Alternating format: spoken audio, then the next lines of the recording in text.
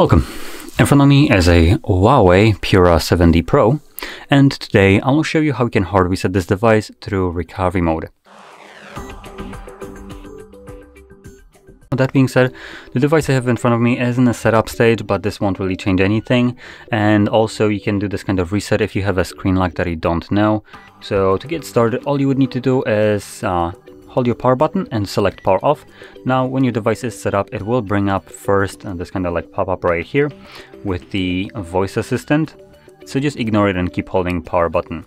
Now one thing, if for some reason it shows up the page for you to confirm your screen lock, if you want to remove it and you don't know it, in order to turn off the device, what you can do instead is hold power button and volume down. This is what you consider a kind of like a restart button for a phone, though you need to hold it for more than 7 seconds.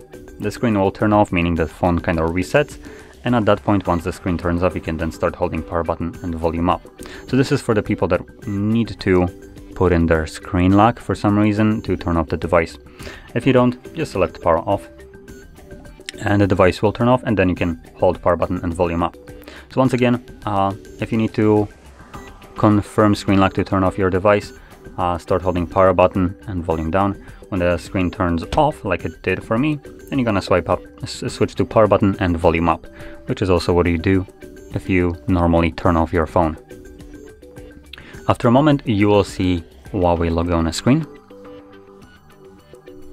There we go. At which point you want to let go of the power button, but keep holding volume up. And as you can see, this takes us to the recovery mode. Now in here, all you need to do is select clear data and then factory reset. Now it gives you this kind of message that you need to enter yes to confirm the reset.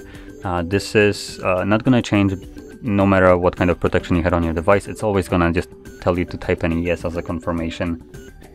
So it's just a verification that you are sure you want to reset your device. And then select factory reset. This will then begin resetting the device. Now at this stage, it only takes like 10 seconds or so to finish up. And once it's finished, which should be right about in a moment, there we go. We're gonna select back and then restart. Now this will reboot the device and continue resetting it in the background. Because it is continuing, it will take the device a little bit longer to boot back up. So just be patient.